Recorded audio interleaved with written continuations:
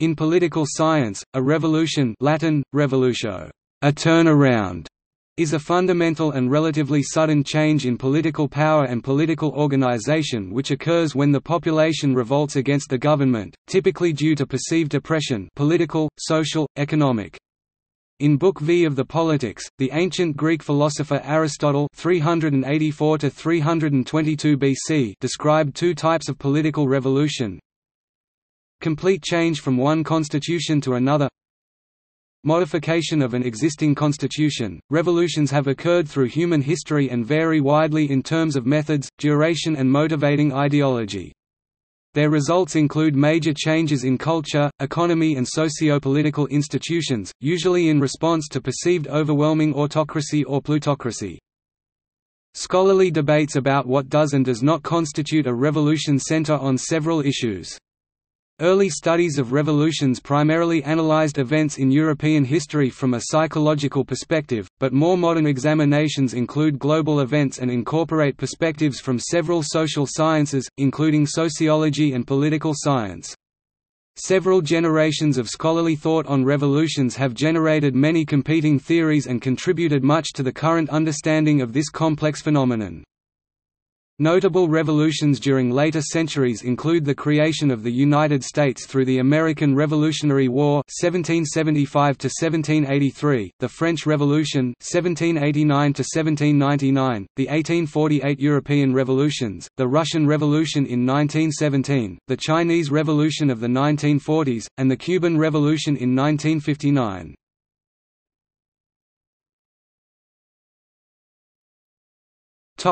Etymology. The word «révolution» is known in French from the 13th century, and «révolution» in English by the late 14th century, with regard to the revolving motion of celestial bodies. Revolution, in the sense of representing abrupt change in a social order, is attested by at least 1450.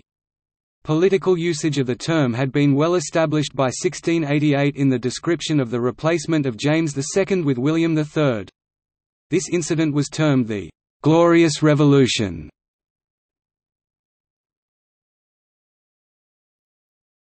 Types. There are many different typologies of revolutions in social science and literature. Alexis de Tocqueville differentiated between political revolutions, sudden and violent revolutions that seek not only to establish a new political system but to transform an entire society, and slow but sweeping transformations of the entire society that take several generations to bring about, such as changes in religion. One of several different Marxist typologies divides revolutions into pre-capitalist, early bourgeois, bourgeois democratic, early proletarian. Socialist Charles Tilly, a modern scholar of revolutions, differentiated between coup d'état, a top-down seizure of power, civil war, revolt, and Great Revolution, a revolution that transforms economic and social structures as well as political institutions, such as the French Revolution of 1789, Russian Revolution of 1917, or Islamic Revolution of Iran. Mark Katz identified 6 forms of revolution: rural revolution, urban revolution, coup d'état, e.g. Egypt, 1952, revolution from above, e.g. Mao's Great Leap Forward of 1958, revolution from without, e.g. the Allied invasions of Italy, 1944 and Germany, 1945, revolution by osmosis, e.g. the gradual Islamization of several countries. These categories are not mutually exclusive. The Russian Revolution of 1917 began with urban revolution to depose the Tsar, followed by rural revolution, followed by the Bolshevik coup in November. Katz also cross-classified revolutions as follows: central, countries, usually great powers, which play a leading role in a revolutionary wave, e.g. the USSR, Nazi Germany, Iran since 1979. Aspiring revolutions, which follow the Central Revolution. Subordinate or puppet revolutions. rival revolutions, e.g. Communist Yugoslavia, and China after 1969. A further dimension to Katz's typology is that revolutions are either against anti-monarchy, anti-dictatorial, anti-communist, anti-democratic, or for pro-fascism, communism, nationalism etc. In the latter cases, a transition period is often necessary to decide on the direction taken. Other types of revolution, created for other typologies, include the social revolutions, proletarian or communist revolutions inspired by the ideas of Marxism that aims to replace capitalism with communism, failed or abortive revolutions, revolutions that fail to secure power after temporary victories or large-scale mobilization, or violent vs nonviolent revolutions. The term revolution has also been used to denote great changes outside the political sphere. Such revolutions are usually recognized as having transformed in society, culture, philosophy, and technology much more than political systems. They are often known as social revolutions. Some can be global, while others are limited to single countries. One of the classic examples of the usage of the word revolution in such context is the Industrial Revolution, or the Commercial Revolution. Note that such revolutions also fit the «slow revolution» definition of Tocqueville. A similar example is the digital revolution.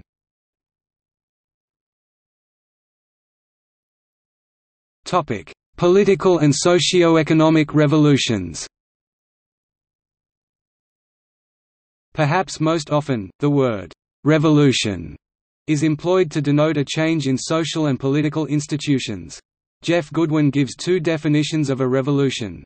First, a broad one, including any and all instances in which a state or a political regime is overthrown and thereby transformed by a popular movement in an irregular, extraconstitutional and/or violent fashion.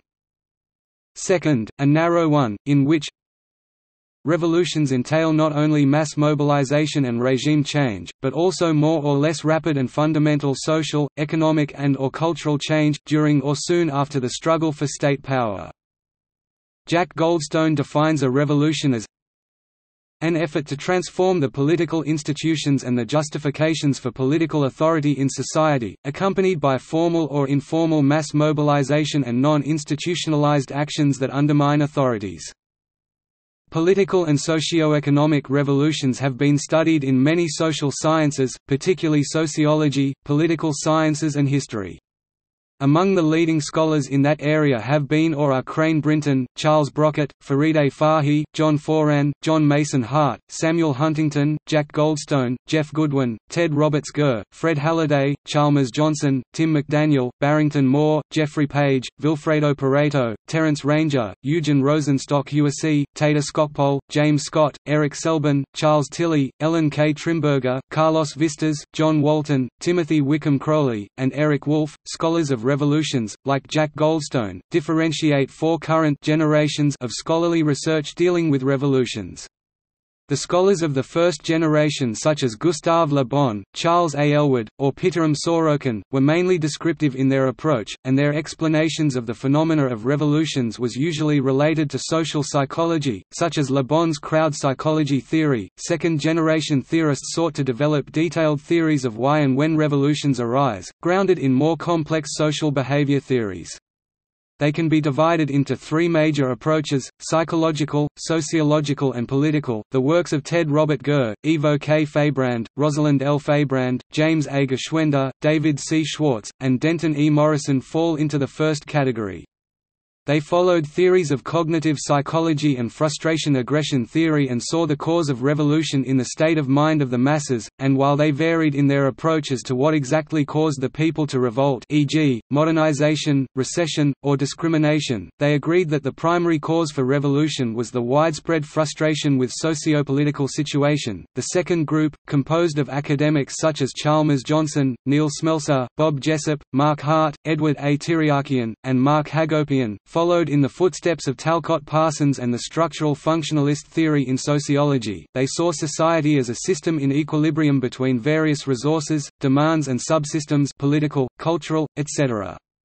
As in the psychological school, they differed in their definitions of what causes disequilibrium, but agreed that it is a state of a severe disequilibrium that is responsible for revolutions. Finally, the third group, which included writers such as Charles Tilly, Samuel P. Huntington, Peter Ammon, and Arthur L. Stinchcombe, followed the path of political sciences and looked at pluralist theory and interest group conflict theory. Those theories see events as outcomes of a power struggle between competing interest groups. In such a model, revolutions happen when two or more groups cannot come to terms within a normal decision-making process traditional for a given political system, and simultaneously have enough resources to employ force in pursuing their goals. The second-generation theorists saw the development of the revolutions as a two-step process. First, some change results in the present situation being different from the past. Second, the new situation creates an opportunity for a revolution to occur. In that situation, an event that in the past would not be sufficient to cause a revolution, e.g., a war, a riot, a bad harvest, now is sufficient. However, if authorities are aware of the danger, they can still prevent a revolution through reform or repression. Many such early studies of revolutions tended to concentrate on four classic cases, famous and uncontroversial examples that fit virtually all definitions of revolutions, such as the Glorious Revolution (1688), the French Revolution (1789 to 1799), the Russian Revolution of 1917, and the Chinese Revolution, also known as the Chinese Civil War (1927 to 1949). In his The Anatomy of Revolution, however, the Harvard historian Crane Brinton focused on the English Civil War, the American Revolution, the French Revolution, and the Russian Revolution. In time, scholars began to analyze hundreds of other events as revolutions. See List of revolutions and rebellions, and differences in definitions and approaches gave rise to new definitions and explanations.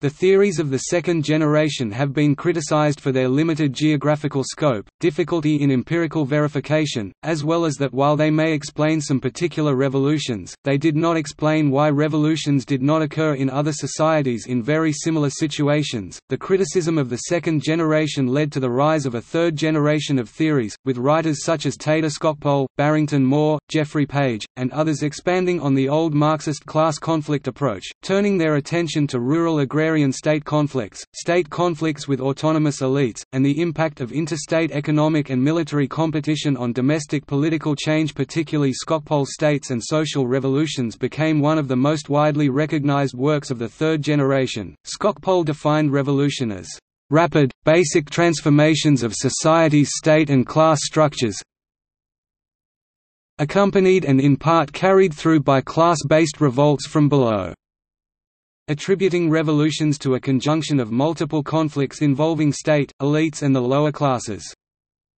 From the late 1980s a new body of scholarly work began questioning the dominance of the third generation's theories. The old theories were also dealt a significant blow by new revolutionary events that could not be easily explained by them.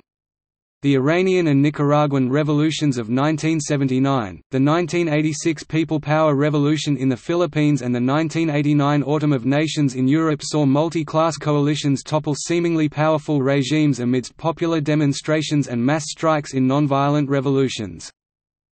Defining revolutions as mostly European violent state versus people and class struggles conflicts was no longer sufficient. The study of revolutions thus evolved in three directions. Firstly, some researchers were applying previous or updated structuralist theories of revolutions to events beyond the previously analyzed, mostly European conflicts. Secondly, scholars called for greater attention to conscious agency in the form of ideology and culture in shaping revolutionary mobilization and objectives. Third, analysts of both revolutions and social movements realized that those phenomena have much in common, and a new fourth-generation literature on contentious politics has developed that attempts to combine insights from the study of social movements and revolutions in hopes of understanding both phenomena. Further, social science research on revolution, primarily work in political science, has begun to move beyond individual or comparative case studies towards large and empirical studies assessing the causes and implications of revolution. Initial studies generally rely on the Polity Project's data on democratization. Such analyses, like those by Enterline, Maoz, and Mansfield and Snyder, identify revolutions based on regime changes indicated by a change in the country's score on polity's autocracy to democracy scale. More recently, scholars like Jeff Colgan have argued that polity, which measures the degree of democratic or autocratic authority in a state's governing institutions based on the openness of executive recruitment, constraints on executive authority, and political competition, is inadequate because it measures democratization, not revolution, and fails to account for regimes which come to power by revolution but fail to change the structure of the state and society sufficiently to yield a notable difference in polity score. Instead, Colgan offers a new data set on revolutionary leaders which identifies governments that transform the existing social, political, and economic relationships of the state by overthrowing or rejecting the principal existing institutions of society. This most recent data set has been employed to make empirically based contributions to the literature on revolution by identifying links between revolution and the likelihood of international disputes. Revolutions have also been approached from anthropological perspectives. Drawing on Victor Turner's writings on ritual and performance, Bjorn Thomason has argued that revolutions can be understood as liminal moments. Modern political revolutions very much resemble rituals and can therefore be studied within a process approach. This would imply not only a focus on political behavior from below, but also to recognize moments where high and low are relativized, made irrelevant or subverted, and where the micro and macro levels fuse together in critical conjunctions. Economist Douglas North argued that it is much easier for revolutionaries to alter formal political institutions such as laws and constitutions than to alter informal social conventions. According to North, inconsistencies between rapidly changing formal institutions and slow-changing informal ones can inhibit effective sociopolitical change. Because of this, the long-term effect of revolutionary political restructuring is often more moderate than the ostensible short-term effect. While revolutions encompass events ranging from the relatively peaceful revolutions that overthrew communist regimes to the violent Islamic Revolution in Afghanistan, they exclude coups d'état, civil wars, revolts, and rebellions that make no effort to transform institutions or the justification for authority, such as Joseph Pilsudski's May coup of 1926 or the American Civil War, as well as peaceful transitions to democracy through institutional arrangements such as plebiscites and free elections, as in Spain after the death of Francisco Franco.